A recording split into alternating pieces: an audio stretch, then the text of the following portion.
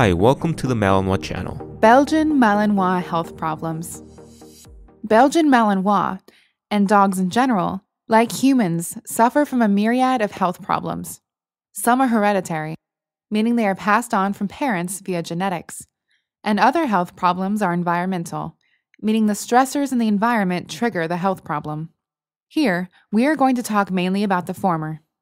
Purebreds, in general, have more health problems than mixed breeds, or mutts, and that is because the gene pool is smaller in purebreds, and the chances of a genetic ailment is therefore increased. Breeders can minimize the manifestation of health ailments in purebreds by taking some precautions when selecting mates. Screening mates. The worst that can happen is that two mates that suffer from the same health condition get bred, mated, because that will only increase the chances of the offspring to have that ailment. When it comes to avoiding Belgian Malinois health problems, this is something very important to consider. Breeders call their mating dogs stock. Stock have to be well screened for any genetic health issues if they want to produce healthy puppies.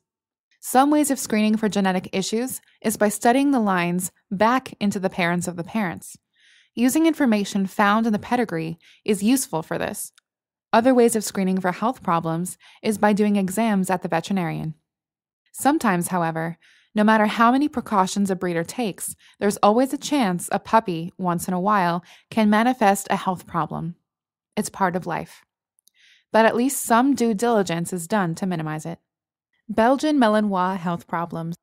With that said, some of the more common health problems for Belgian Malinois include eye and vision problems, cataracts, hearing loss, undeveloped or retained testicles, cryptotidism, cancer, autoimmune disorders, skin problems, tumors, and diabetes.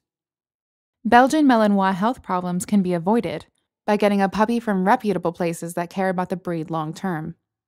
Because acquiring a Belgian Malinois puppy is a big decision, you probably want to do a lot of research to make sure that your puppy doesn't later develop health problems. Compared to other breeds, Belgian Malinois health problems are something that is of great importance to all of us that want to improve the breed and preserve its great qualities. History has much to teach us in this respect. It has been a proven pattern that most breeds that come to the US and become popular are degraded and eventually ruined. The most common example is the German Shepherd. This has led to our bad reputation and to the always present hesitation of European breeders to sell their dogs to US breeders.